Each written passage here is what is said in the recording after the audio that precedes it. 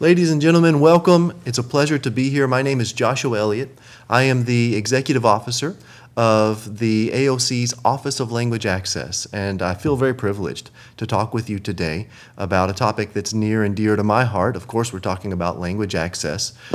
It's a new world. It's a little bit of a strange setup today. I normally do this in front of a live studio audience, you might say. So having said that, bear with me. I've got lots of information to share. If you have questions at the end of the presentation, please feel free to reach out to me. I'll give you my contact information on the very last slide. I'd love to hear from you if there's anything that I can assist with. On a personal note, I hope everyone's doing well. Again, it's a strange world we live in right now. I hope you and yours are well. Stay safe. Take care of yourselves out there. So without further ado, let's get started. It's going to be a lot of fun today. We got a lot of things to cover. So let's just move forward. The title of the presentation today is The Varying Roles of the Legal Interpreter in Judicial Settings in Kentucky, Pragmatic Guidance for Working with Individuals with Limited English Proficiency. You know, Kentucky specifically is becoming much more diverse. I started in this field about 15 years ago, and it's amazing to really reflect on the changes that have taken place linguistically in our state over that amount of time. We have immigrant populations coming in and moving out, and that, of course, affects the type of work that we do at the Office of Language Access. Because of that, there's an expanded need for language access, for linguistic services of all types, not just what we might think of as on-site interpreters in court. Right? We do a lot of different things, and I want to talk to you a little bit about the different services that are available and the ways that you might interact with linguistic professionals out in the field. So let's get started. Objectives. To find court interpreting, I do want to talk a little bit about what it means when we refer to court interpreting. I think that sometimes we have preconceived notions about what interpreters actually do and about the work that the Office of Language Access does for the courts. I want to make sure that we're all on the same page there. I want to review and discuss the roles, duties, and qualifications of interpreters in judicial settings in Kentucky. And notice there I did say roles, right? There's more than one thing that happens in judicial settings. Sometimes we lump it all together, right? We think, oh, this person's an interpreter, they can just sort of do everything that I need revolving around language today. Anything and everything, this person's got it covered. And that's not necessarily the case. There are very specific rules that really govern the type of work that we as interpreters do in court. I want to make sure that we're all clear on what those rules are, what those roles are in different judicial settings. We will briefly review relevant laws, and I do mention briefly there. I've got lots of letters after my name. None of those letters happens to be a J or a D, so we're not going to talk a whole lot about law today, but I do want to mention some of the most important laws and rules that, again, govern the work that we do. More than anything, give you guys some reference materials to look back on if something should come up in the future. We will discuss attorney expectations when hiring an interpreter. You know, I'm constantly amazed. Having been in this profession well over a decade, I'm just amazed sometimes at how little thought is put into hiring a linguistic professional when attorneys are preparing an important case. That can really have very serious consequences down the road a little bit, right? There can be adverse procedural consequences if the appropriate amount of thought isn't put in to that hiring process up front. I want to talk a little bit about that, give you guys some guidelines. How does that actually work? What should that look like? And I want to understand the modes of court interpreting and how interpreters actually work. We'll just do a very brief overview of sort of what you can expect when you go to court, and there's an actual bona fide court interpreter there. We'll talk about what that looks like a little bit.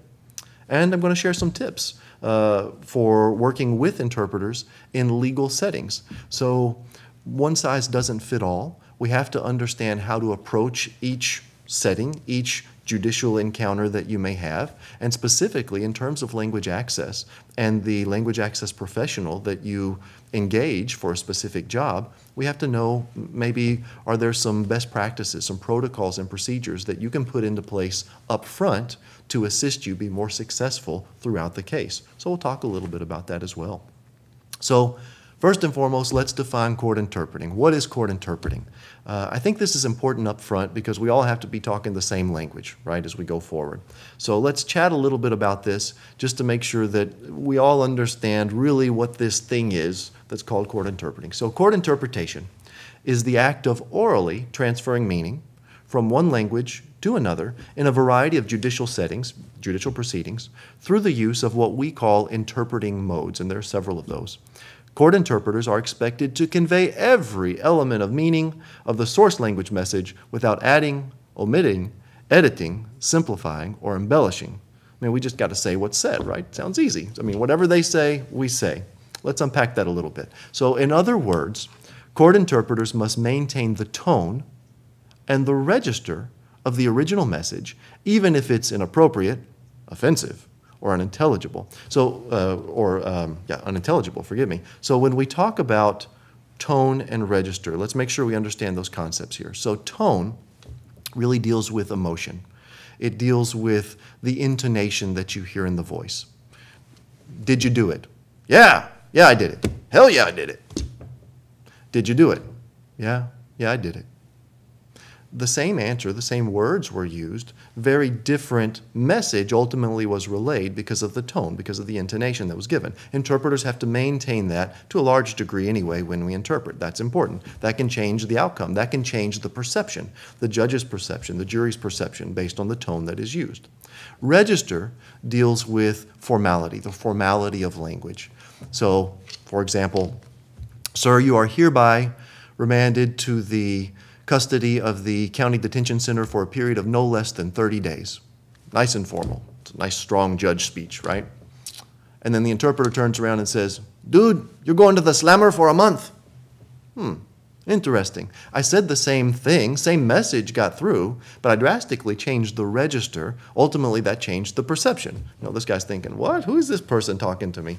If a jury had heard that, if a judge had heard that, they would have gotten a drastically different perception of the speaker, right, than probably what was real. That's important. Interpreters work with those concepts.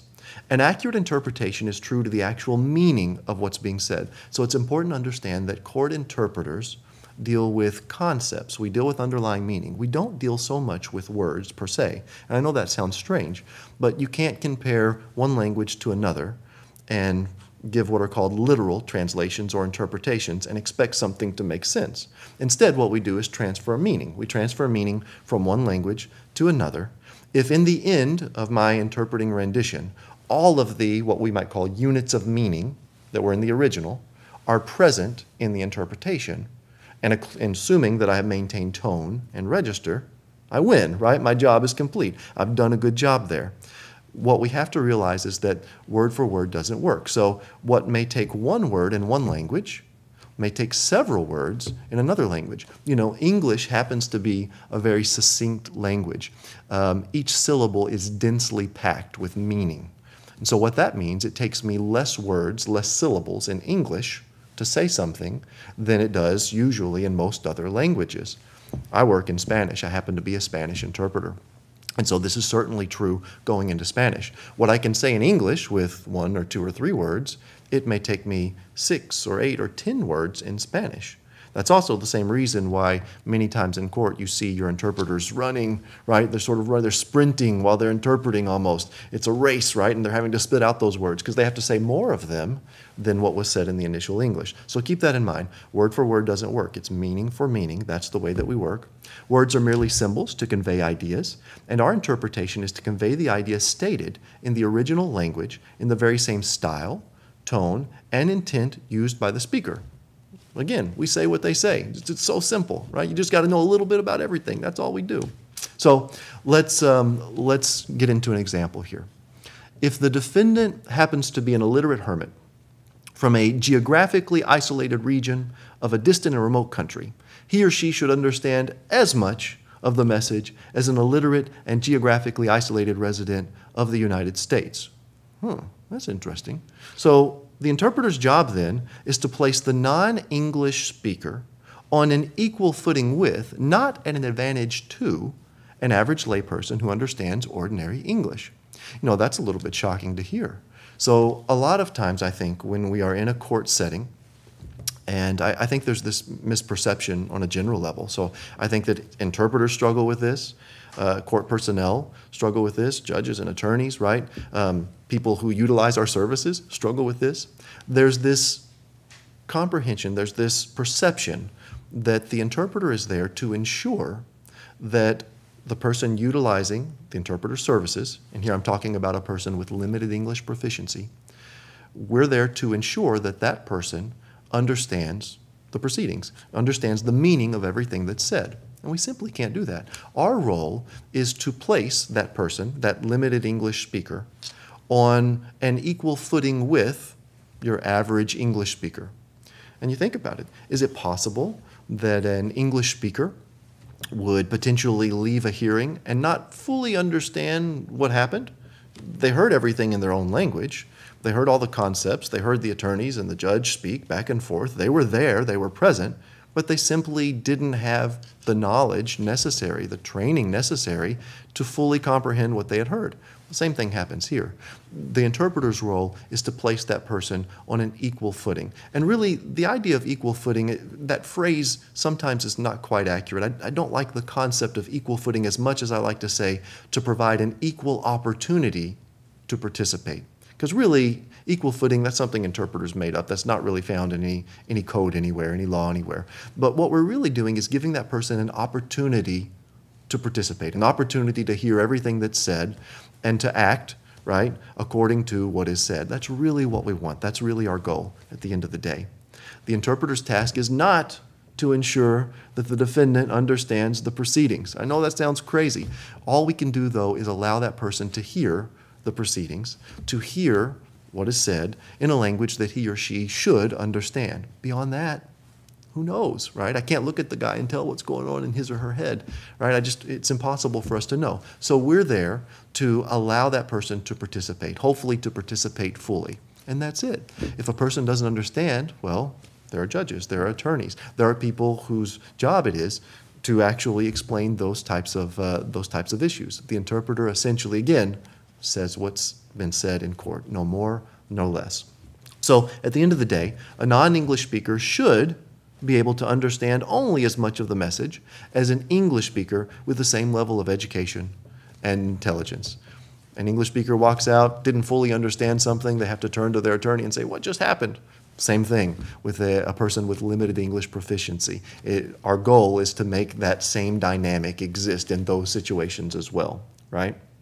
Now, I want to make sure that we understand a little bit, again, at the beginning of the presentation here, understand a little bit about the difference between interpretation and translation. And a lot of times these terms are used interchangeably. You'll go to court and someone will say, hey, where's the translator? The translator's here, right? Or somebody will give you a document, say, can you interpret this? I want to just make sure that we're on the same page in terms of these terms of art. So when we talk about interpretation, right, we're talking about something that always deals with the transfer of word, transfer of meaning via the spoken word, okay? So when we interpret something, it's always an oral exercise. Interpretation is purely oral in its practice, and it's generally, by the way, done on the fly.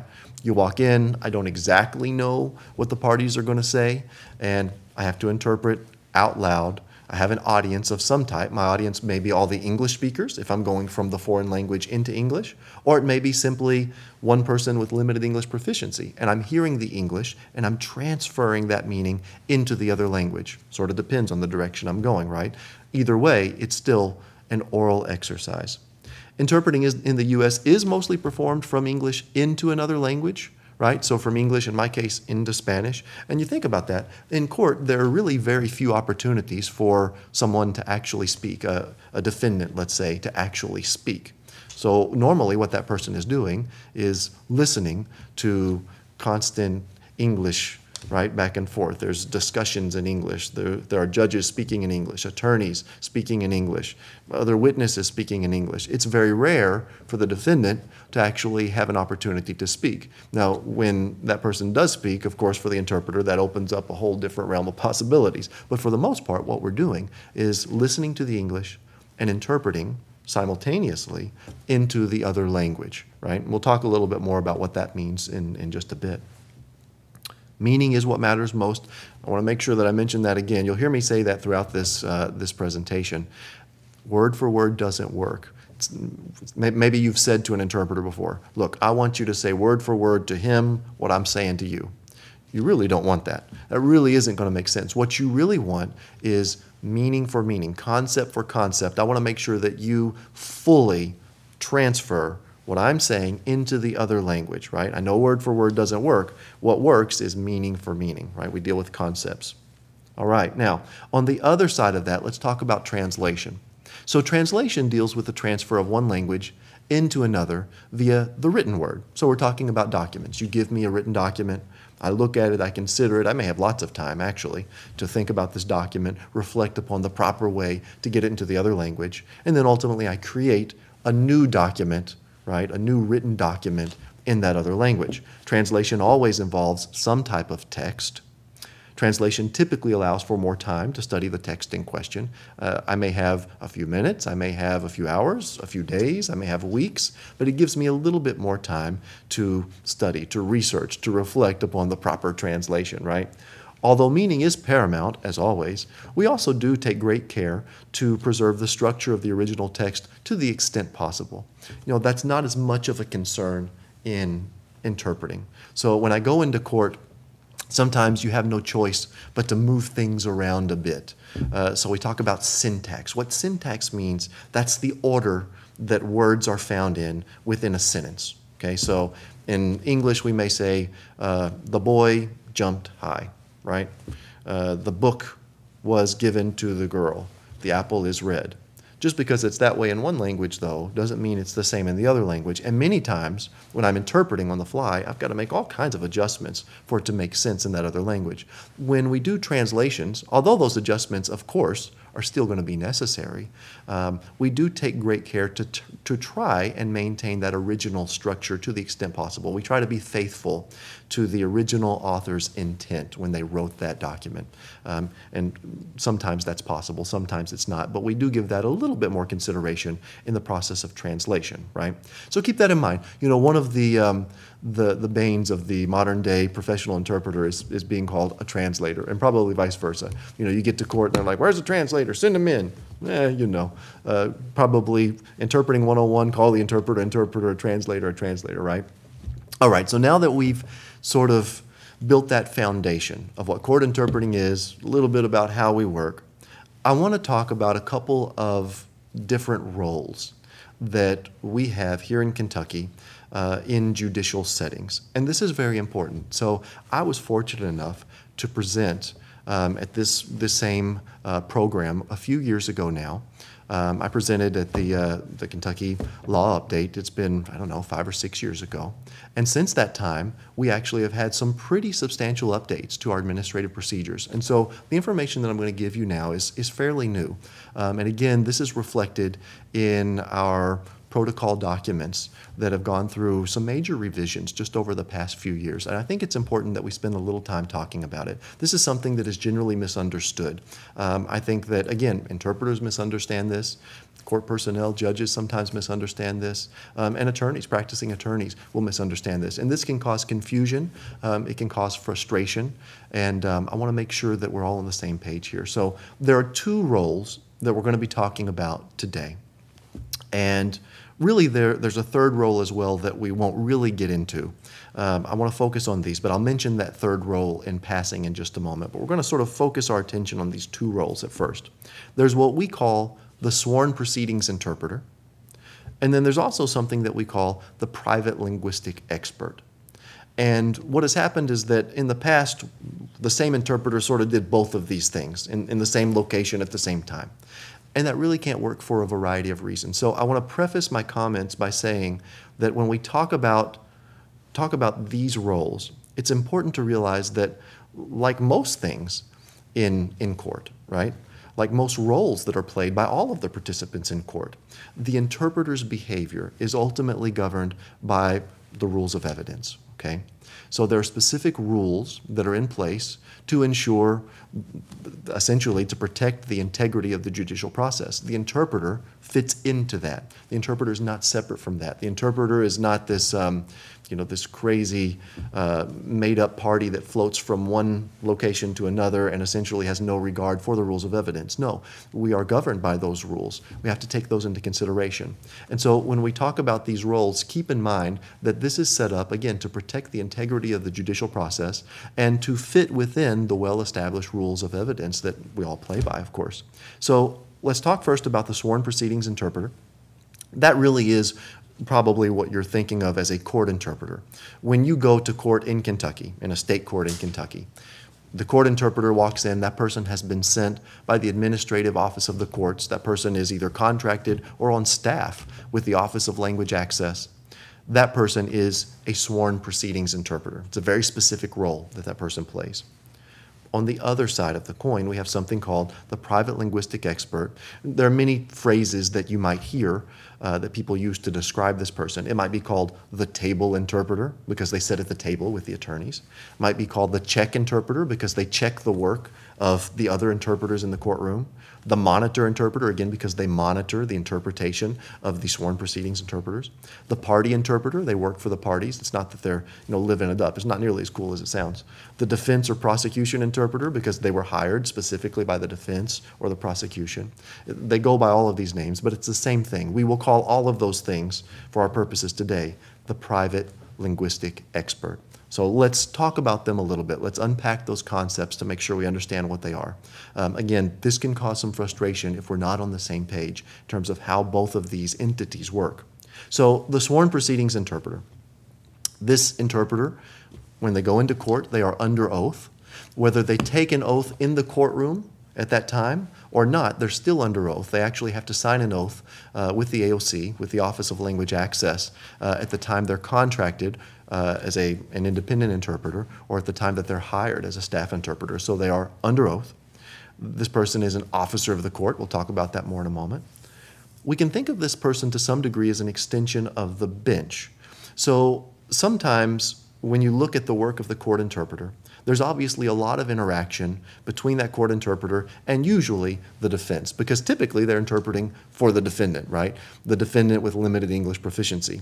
And it's sort of perceived, erroneously, I might add, that that person somehow lines up with the defense, that that person's ethics is somehow intertwined with those of the defense. And that's really not true. If anything, we line up much more closely with the judge, with the bench. We are impartial. There are specific rules that govern how we interact with each party. It's important to remember that. So we're not necessarily working for the defense or the defendant, even though we do interact quite a bit. We're not working for witnesses that happen to be presented by the prosecution, right, or opposing counsel. We're actually lining up very closely with the judge, and we'll talk more about that in a moment. Remember, the primary function is to provide assistance to the court in communicating with all the parties that happen to be limited English proficient. So we're really there to serve that bench and ultimately to make sure that the wheels of justice continue to turn. That's important. There are evidentiary considerations that I mentioned. We are bound by the rules of evidence when we work as sworn proceedings interpreters. Let's talk a little bit about the definition. So this definition is found within the KCOJ Language Access Plan and Procedures. This is the document that I was describing a few moments ago when I said that there have been some substantial updates to the way that we do business over the past few years. And so that's really what we have here. This is now how we define the work of the sworn proceedings interpreter. Let's just read through it together. Has taken an oath to provide complete, unbiased, and accurate interpretation between English speakers and defendants, litigants, victims, or witnesses with limited English proficiency or who are deaf or hard of hearing during court proceedings or direct services. Obviously, we understand court proceeding. That sometimes can be difficult to define, or it can be hard to discern if something qualifies as a court proceeding or not. Essentially, the way that we do that on our side, just by the way, as an FYI, if there is some representative, and I'm talking about direct services here as well, there must be some representative from the Kentucky Court of Justice within the meeting in order for an actual sworn proceedings interpreter to be able to to interpret, okay, for one to be able to be assigned. And so if there are private conversations that take place in a hallway, and let's say there's no judge, there's no other court of justice employee, right? There's no court designated worker, there's no pretrial officer, there's nothing. There's just maybe an attorney and a client talking in the hallway. That is not considered a court proceedings or a direct service. We can't actually be there. And so specifically, let's go to bullet point number 2, and we'll get a little bit more into that. The sworn proceedings interpreter is an impartial officer of the court and may not participate in the facilitation of private and or privileged communication between non-court of justice entities and individuals with limited English proficiency or who are deaf or hard of hearing. Again, that just means if there is no representative there within a specific setting from the Kentucky Court of Justice, our interpreters just can't participate. This is obviously not one of our more popular rules, so I want to make sure that we are on the same page up front to, again, avoid that confusion down the line. So, what that means. You go to court, you see an interpreter there. You're an attorney. You could be a public defender, you could be a private defense attorney, or you could be a prosecutor for that matter. You go to court and there is someone who doesn't speak English that you need to interact with. And you've never had an opportunity to hire your own interpreter yet. There may be no funding. There's many different issues that could come up, but for one reason or another, you haven't been able to interact with that person, with the witness, or with your client. So you get there and you see the court interpreter and you ask, hey, can you come out in the hallway? I need about 10 minutes with my client. Just need to understand sort of what went on, sort of prepare a little bit. So you ask the interpreter to do that. Can the interpreter do it? That's what this says. You've got to be very careful. This is the frustration. Now, at times, if a judge orders us to do so, we will. The problem is that could lead to adverse procedural consequences down the line. We want to try to avoid that. The reason for this rule is not to be punitive. There are a few different motives behind this, but the main one is just to protect the integrity of the judicial process. And we'll get into that in just a little bit more. Let's go forward here, but I want to make sure that we're clear on this before moving ahead. So, this interpreter, the sworn proceedings interpreter, is an officer of the court. This is, to define this, an officer of the court means a person who is charged with upholding the law and administering the judicial process. Again, think about being governed by those rules of evidence. We have a responsibility to make sure that things are done the right way, to protect the integrity of the judicial process. Officers of the court include judges, attorneys, clerks, bailiffs, sheriffs, and of course, the sworn proceedings interpreter, right? Now, let's go to the other side of this, the private linguistic expert. So, that same scenario, an attorney comes to court and for one reason or another has not been able to interact with his or her client. And you ask the sworn proceedings interpreter to do it, and that person is trained to go through what we just talked about, ethical limitations, the Supreme Court order that prohibits us from doing so, right? There's some pretty strong language there. That person will diplomatically inform you, may diplomatically inform the judge that we can't do that work. And so you're thinking, well, what can I do? How do I interact with this guy? Well, what you need is this. You need this private linguistic expert. Let's talk about this guy a little bit. So this person's not under oath and is not an officer of the court, at least not in that role at that moment. This is the linguistic expert who would provide constitutional access to counsel. This person can interpret privileged and or private communication, and one role that this person would play is potentially monitoring the work of the sworn proceedings interpreter. So I very much want you to approach this dynamic, this situation, as you would in deciding upon hiring any other type of expert, right? You need a fingerprint expert. You go out and you do some research and you find the most qualified expert that you can. Same thing with this private linguistic expert. It's that type of role that this person would play. This person is, on some degree, an impartial entity. They're not necessarily advocating for you and doing everything possible to win your case, but they are part of the defense team or the prosecution team, right? They're working in conjunction, providing their expert services to you, and they certainly can interpret, again, those privileged and or private communication. The thing is, the AOC, the Office of Language Access, only provides interpreters for, again, that very specific setting, which is a court proceeding or a direct service offered by the Kentucky Court of Justice. But we can't get into case preparation. Bad things happen when we do. There's no guarantee necessarily that an opposing attorney wouldn't be able to get the information that you shared through what you thought was privileged communication. The sworn proceedings interpreter isn't really a part of that privileged communication. We're not included in that privilege, right? Because we're the court's resource. You can't really take the court's resource and have any expectation of privacy. It's not to say the interpreter would turn around and tell what you just said. There's still confidentiality.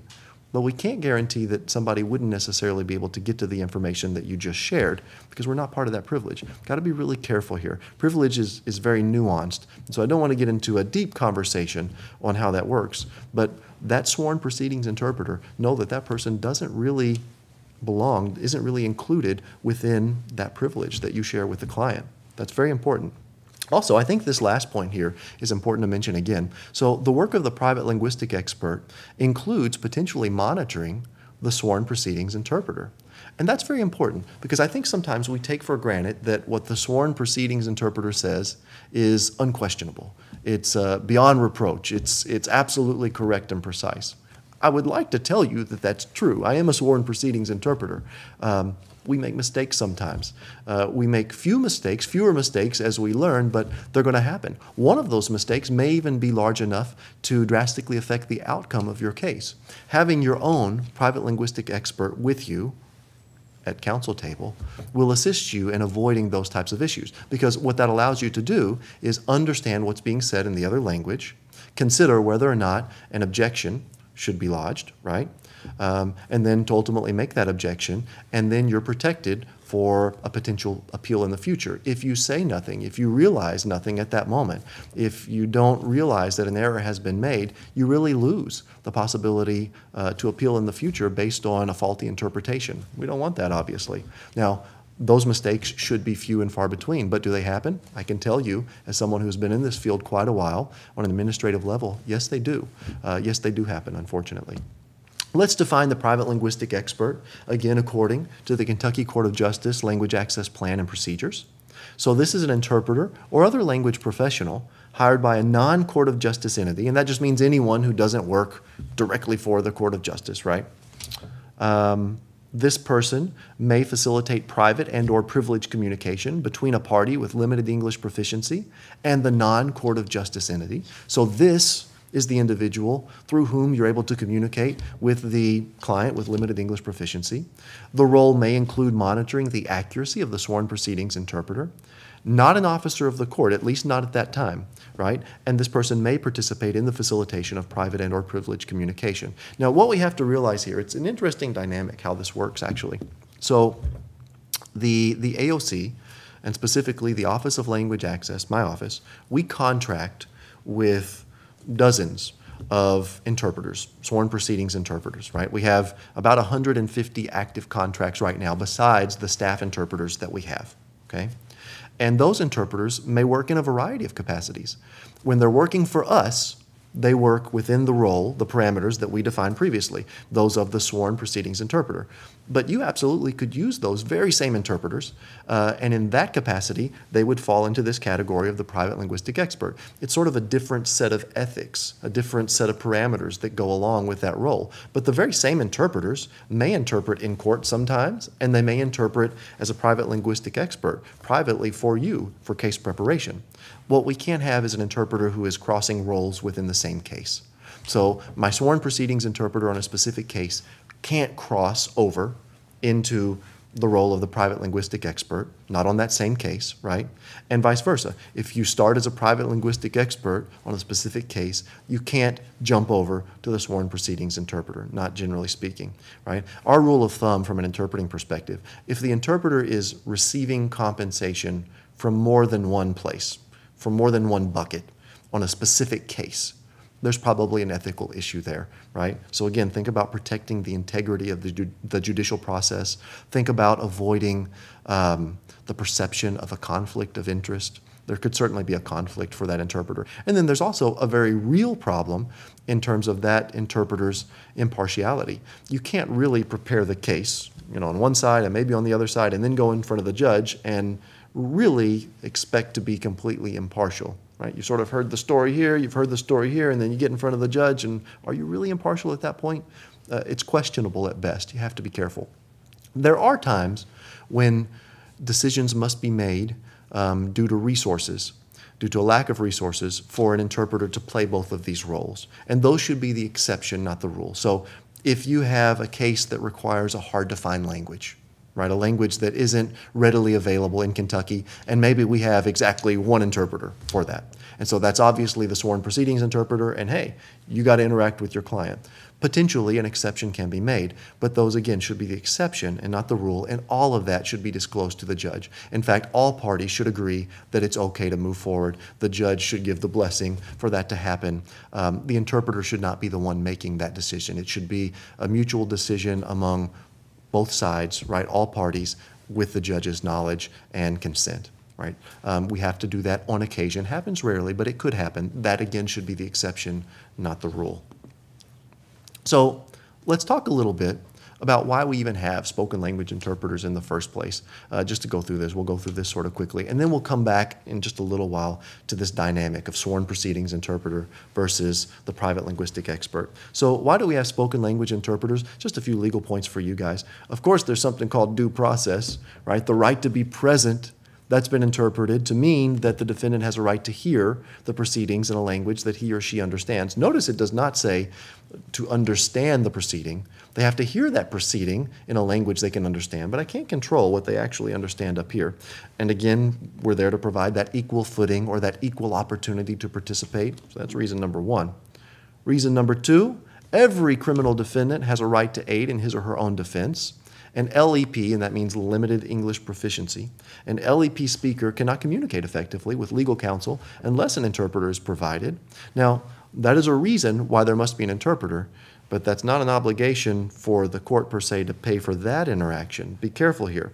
So although the obligation exists, we get into who provides what, and that's where we get that distinction between the private linguistic expert and the sworn proceedings interpreter. Okay, there must be access to counsel, absolutely. Does the court have a responsibility to provide that? Be careful there. Reason number three, of course, there's Title VI as interpreted by Executive Order 13166, which does mandate linguistic access for any recipient of federal funds. And I've given you the link here in case you want to take a look at it. This was signed by Bill Clinton way back when. And what that says is that if an organization receives any federal funding, right, even $1 of federal funding, they must provide a language access plan. People get into trouble when this doesn't happen. I know, I speak from experience because the AOC has gotten in trouble a few times. Don't let that happen to you. If your organization receives any type of federal funding, you are absolutely responsible for a language access plan because you have to provide your services to anyone, no matter what language that they speak, right? Be careful with that. It's not fun to deal with the Department of Justice on these things, I know. Laws related to court interpreting services, we won't go through this extensively, but I just want to make sure here that we're okay. This is more for you to review and go back to later if the need were to arise. Of course, we could talk about Amendment 6 and 14 of the U.S. Constitution. We just mentioned Title VI of the Civil Rights Act of 1964. There's Title II of the Americans with Disabilities Act. KRS, Kentucky Revised Statute, actually provides some guidance on this as well, specifically in Section 30A.400 through 435. And then there are the rules that I just mentioned, right? The Rules of Administrative Procedures of the Kentucky Court of Justice. It's our language access plan and procedures. I'll give you the link to that at the end of this presentation. It's a very important document because it really does dictate how we work in court. It's got some pretty strong language regarding the role of the interpreter. Take a look at that if you have a chance. We won't go through these slides in depth. Just a couple of things that we'll mention here. Title VI of the Civil Rights Act of 1964. These are some of the basics, of course. And in the end, what it means is no discrimination based on race, color, national origin in federally subsidized programs or activity, and national origin discrimination equals language-based discrimination. Keep that in mind. Again, if you receive federal funds, even $1, you are responsible for making sure that there's a language access plan, and that would extend beyond just the service that maybe your division or your office provides. So if your office is part of a larger organization and only your office receives $1 of federal funding, the whole organization is responsible for providing a language access plan. People get into a lot of trouble over that. Let's see here. We won't go through this, just some specific sections of Title VI that describe what we were discussing. I'll let you guys read through that on your own here. Just some basic information for you guys. Again, talking a little bit more about the responsibility of federal financial recipients.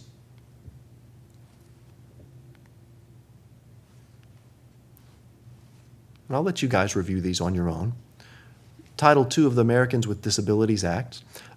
Services offered by public entities must be accessible to qualified individuals with disabilities. And here's a bit of information on that.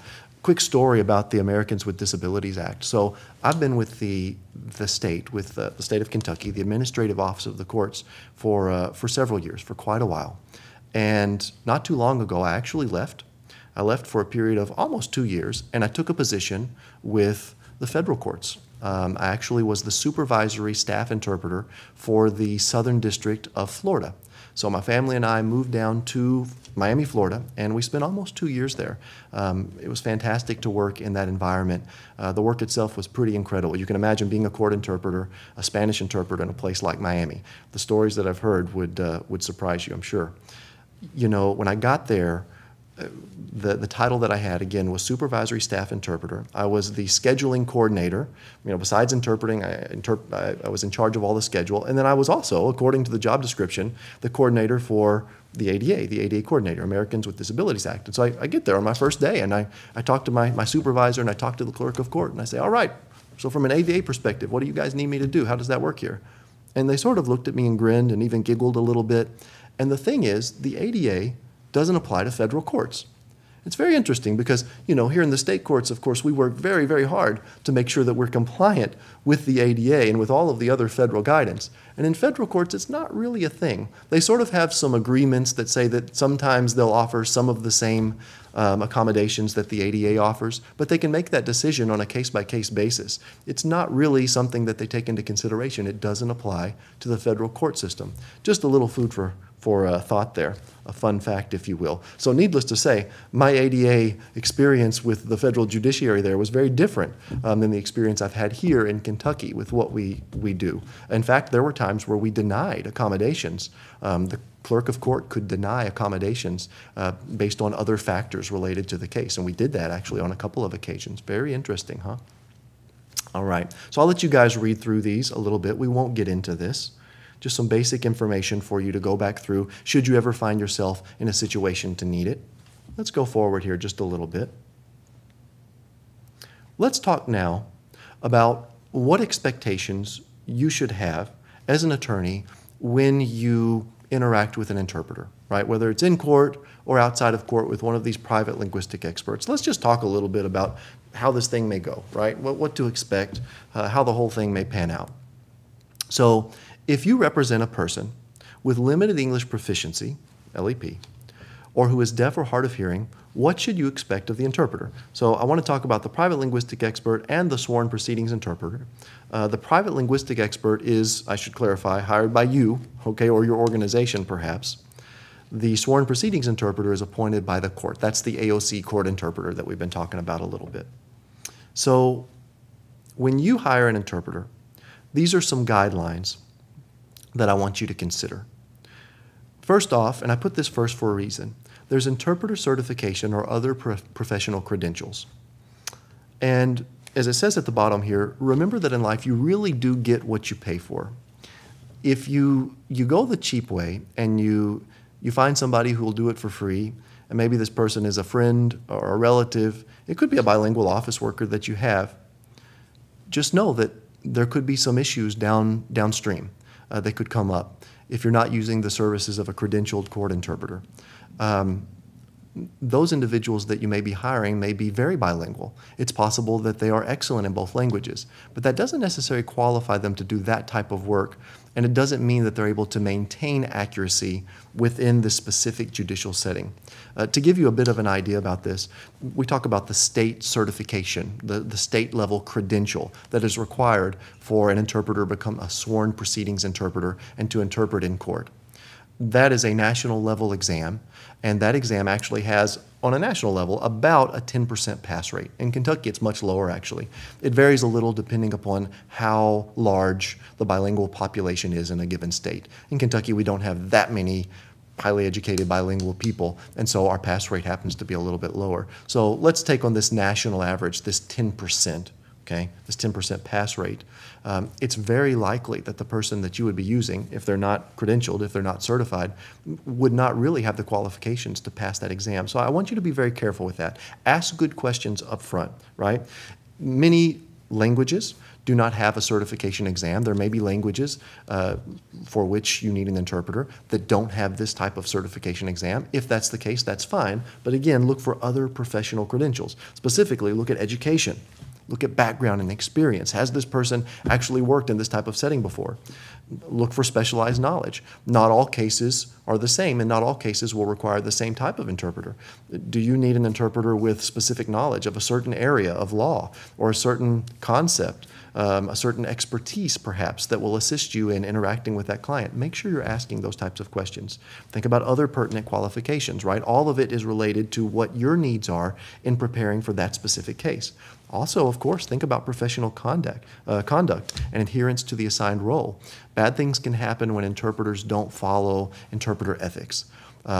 It can be very unknowingly, it can be done inadvertently, but if the interpreter that you hire, if the private linguistic expert that you hire does not adhere to that specific role, if that person were to make a procedural mistake along the way, that could have very severe consequences for you down the line. Ultimately could cause a very different outcome than the one you were hoping for. So be very careful here. And again, just to repeat, in life you really do get what you pay for.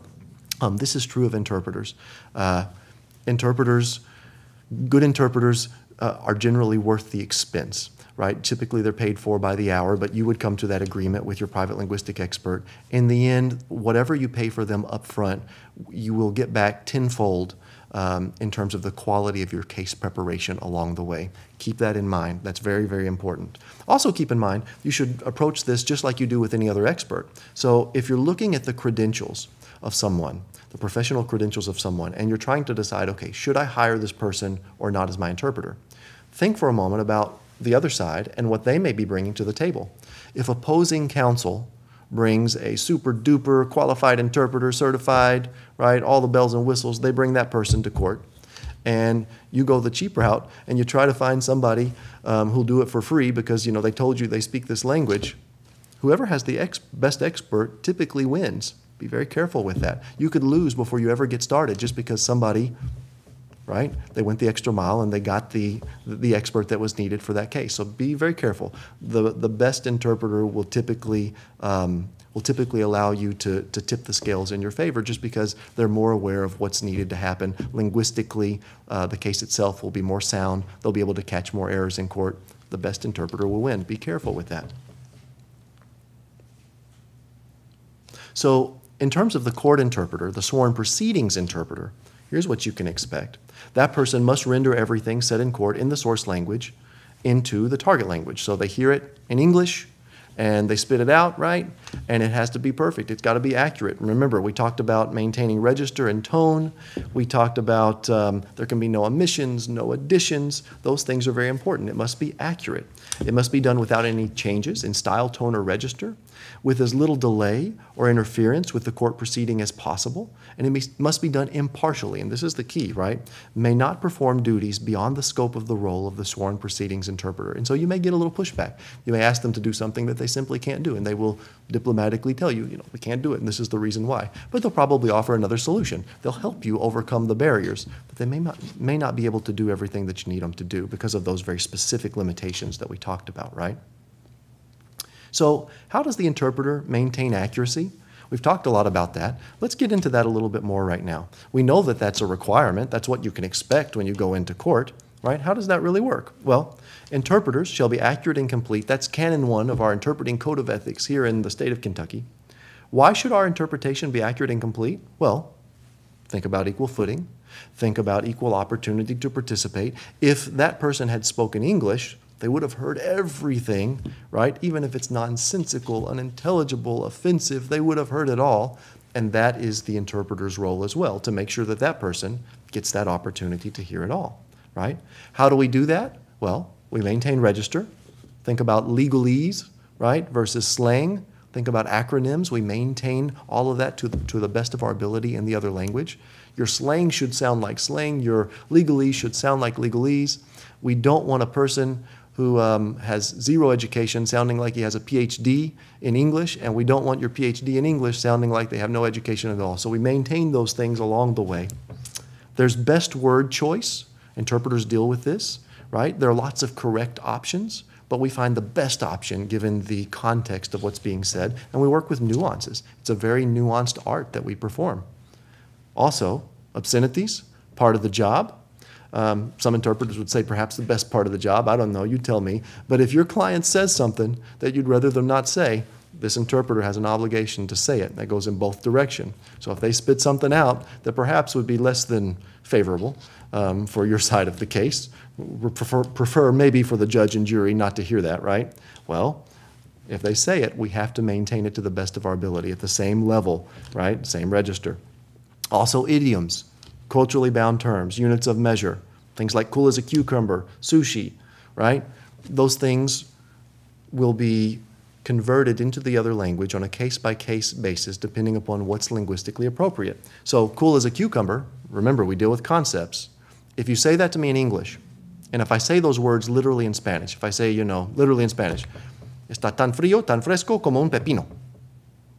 I mean, literally somebody would look at me like they had no idea. They would say, what's wrong with him? What happened to him? Is he okay? Is he dead? Why was he so cold? What is this cucumber you talk of? We had no idea. But there's an equivalent idiom that I can say in Spanish. For example, I can say that he's as fresh as a lettuce, and somebody would absolutely understand the meaning that we're trying to get across.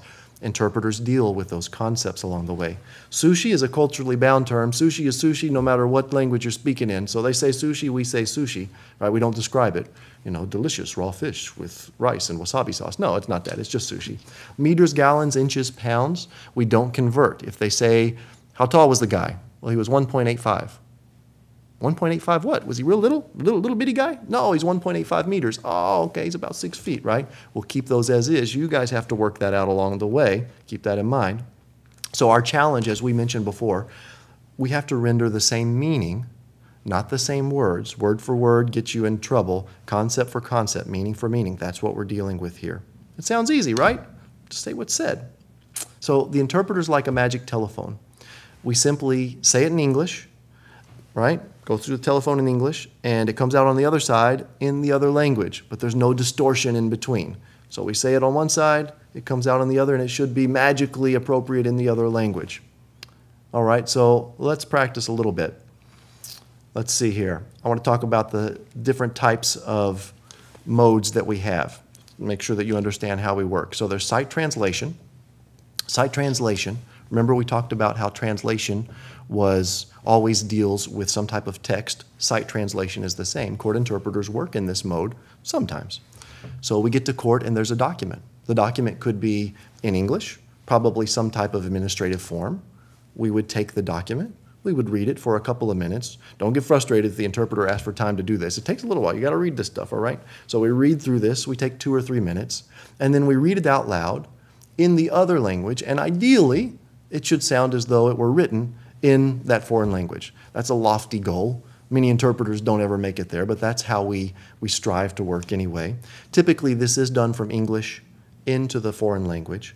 As a side note, if you, as a practicing attorney, bring foreign language documentation in court, the judge will not be able to accept it in that foreign language, and that sworn proceedings interpreter can't help you because that's preparation of evidence. Be careful there. So you are required to prepare any evidentiary material in a format that the court can accept. And in Kentucky, the official language of the court is English. You have to present that in English, and that sworn proceedings interpreter can't help you. Be careful there. Consecutive interpretation, it's a dialogue, right? So, what is your name? Stop. What is your name in the other language? Stop. The LEP says, my name is Joshua Elliott. Stop. The interpreter renders the interpretation into English. My name is Joshua Elliott. Stop. And so it's this back and forth. You can think about using this on the witness stand, right? If somebody actually has to testify and that person doesn't speak English, the interpreter would be that intermediary. All the information would flow through that interpreter. That's how we interpret. And then there's simultaneous. Why do we have a picture of this on here? What is this picture? Looks like a bunch of guys, they're not having a good day. I see one guy in front, he's not very happy. What is this? Well, this is actually a picture from the Nuremberg trials. And as you see in the front row there, some of the guys have on headsets, right? And one gentleman is sort of like this. He's not having a good day. Those are Nazi officers that are being tried for their crimes, and those headsets are leading to interpreter booths, and you have interpreters interpreting simultaneously for these officers as the proceeding goes along. That was actually the first time that simultaneous interpretation was ever used, certainly in the judicial proceeding. We've come a long way since then. It was a very laborious, slow process. We've come a long, long way. And now what you typically get when you go to court, assuming that everybody can be there on site, I know that's not the case right now, but assuming that we can, interpreters mostly interpret simultaneously. So judge speaking English, the attorney speaking English, and the interpreter listening, right, and interpreting simultaneously. Typically, the LEP will have on a headset. They're a little bit better than these that we see here, but they have on some type of headset, and we are transmitting, right, to that person directly through our wireless interpreting equipment so that the process is seamless for all of the participants, right? Judges like this, attorneys like this, simply because there's no lag. When we do consecutive, you got to wait, right? You wait, stop for the interpretation, stop, answer, stop. Simultaneous means that we can do it nonstop along the way. The problem recently has been, of course, that we're providing all services virtually because of COVID-19. And when we do that, most of the time, that means that we do it consecutively. And so therefore, you can expect there to be a little bit of a lag when you go into court. Although the technology is catching up and we're doing some things simultaneously now through different tools that are available to us. All right, so let's finish up here. Last but not least, tips for working with interpreters. Let's see. For clients with limited English proficiency, think about how you establish basic communication. Think about relevant information about the client, education, culture, country. Remember, not all interpreters are going to be the same. Think about someone that will help you, in your specific case, communicate directly with your client based on that client's needs. If you have a deaf client or clients that are hard of hearing, how do you establish that basic communication? Is note-taking okay? Make sure you ask permission. Be careful. Not all individuals who are deaf or hard of hearing can write English, at least not fluently. In fact, most deaf individuals have a fluency in written English that equals that of about a fifth grader. Keep that in mind. It's a foreign language for them. Ask if it's okay. Ask if they feel comfortable doing that. Lip reading, beware of the limitations. It can really wear somebody out, and not everybody can do it. Do a language assessment up front with your private linguistic expert. Find what works best for that person. Remember, each case is going to be different. It will require a different solution. Put some time and effort into it. Remember, this is important. It's the attorney's responsibility to effectively communicate with the client. Not doing so is ineffective assistance of counsel. Be careful here.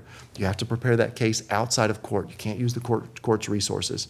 Feel free to give my office a call if you need help in identifying the right resource. We're here for general consultation. We'll help you identify the right interpreter, but that's just sort of part of working with that community. You have to provide that type of communication. Very, very important. Determine the need.